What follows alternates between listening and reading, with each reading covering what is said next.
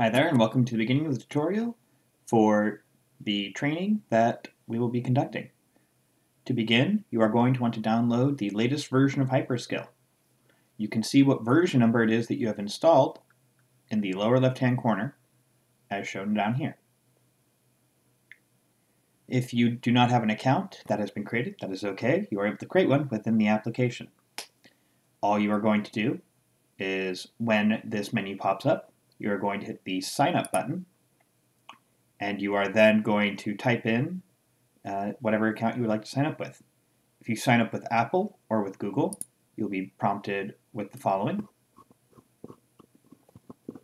which will then have you do that. Keep in mind that if you go through this option, when you log into your account into the future, you will need to do so through the same method.